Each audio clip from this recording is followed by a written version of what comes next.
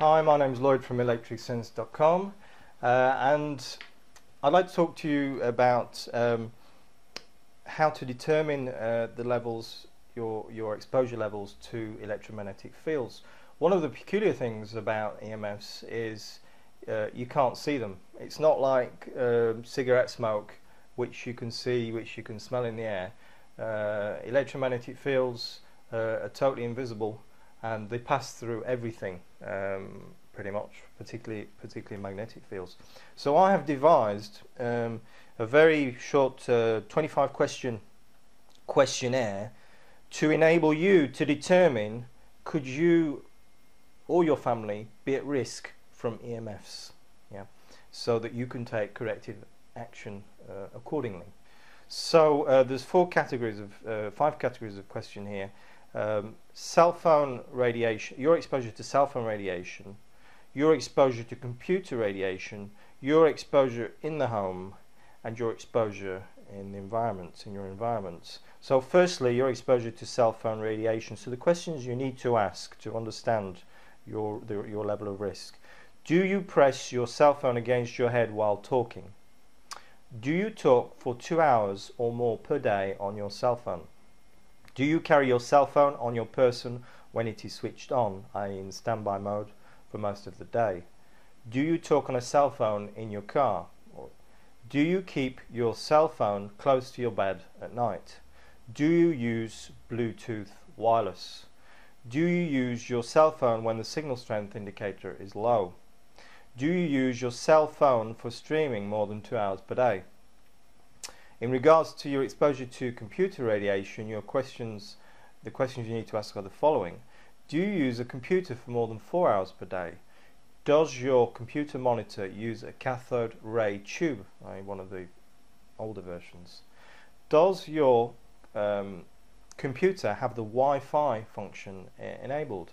Because you could actually be using it on the cable, but the Wi-Fi transmitter could be working and therefore giving out radiation. In your place of work, are you within 2 meters of other computers?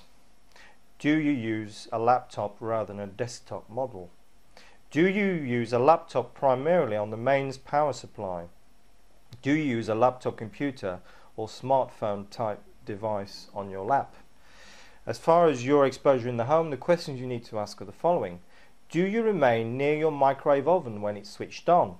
And also a subsidiary question, have you had your microwave checked to see if the door seals are still working? Is your home protected by a wireless burglar alarm? Do you have cordless phones installed in your house? Do you have a cordless phone next to your bed? Do you have Wi-Fi installed in your home? Do you or your children use wireless video gaming software like the Xbox 360 or the Wii or PlayStation 3? Exposure in your environment. The questions are the following. Is your home within 400 meters of a cell phone tower? Is your place of work within 400 meters of a cell phone tower? Are you surrounded by other homes or offices with Wi-Fi installed? So this questionnaire has obviously got its limitations, and this is purely based on my own experience and understanding as an electrosensitive person with regard to electromagnetic radiation. So there's nothing scientific about it, although there are certain questions which do rely on science and the findings of, for instance, is your home within 400 meters of a cell phone tower? Those studies which have shown that your risks are significantly increased if you live within 400 meters of a cell phone tower. So there are some references to science in this, but it's mainly my own experience, what I feel, and also what the testing I've done with my meters. So use these questions to understand and evaluate what your level of risks are. That's my advice. Take corrective action. Maybe go a step further and buy yourself an EMF meter so you can actually do some testing, or rent one so you can do some testing around your home. And if you have any more questions, then please don't hesitate to contact me. My name is Lloyd, at electricsense.com. Thank you.